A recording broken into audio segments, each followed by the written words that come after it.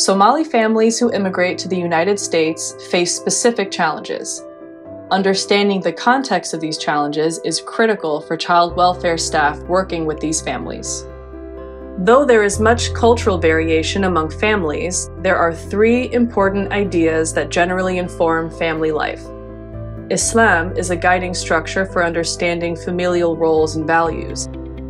Family is defined to include both immediate and extended family, and all adults are responsible for child rearing. There is a clear hierarchy between adults and children. Families immigrate from Somalia to the United States for a variety of reasons, both voluntary and involuntary. After they arrive, they can encounter acculturation-based stressors.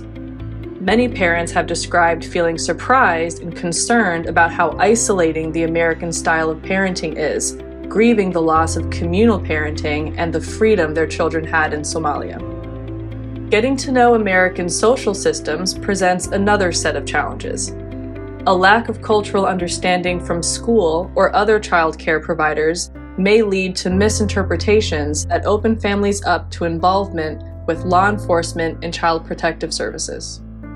For example, parents may not be aware that giving their 10-year-old the amount of independence and responsibility they had in Somalia is not common practice in the United States.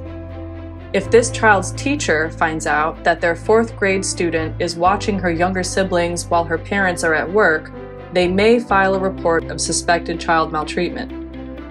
Culturally rooted miscommunications like these often snowball into larger problems which may cause ongoing child protective involvement. It's important for caseworkers to be aware of the trauma involved in interactions with child protective services and try to prevent this. A caseworker can also pause, identify parent needs they're familiar with, and seek consultation from cultural brokers for additional help and clarification.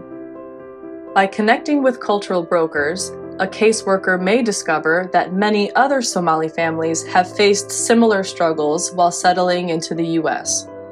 This information is helpful in building a collaborative treatment plan that involves reimagining what communal parenting can look like in the absence of a large network of extended family.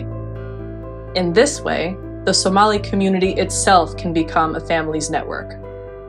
This collaborative approach may also involve talking with parents about parent-teacher dynamics, school involvement, supervision at home, and what laws govern disciplinary practices in the United States.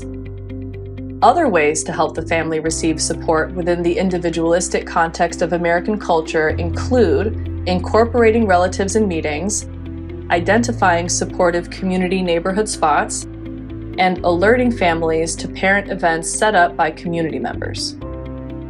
When child welfare workers adopt this kind of cultural humility approach, they can shed new light on families' needs, strengths, and goals and help ensure the success of the Somali families they serve.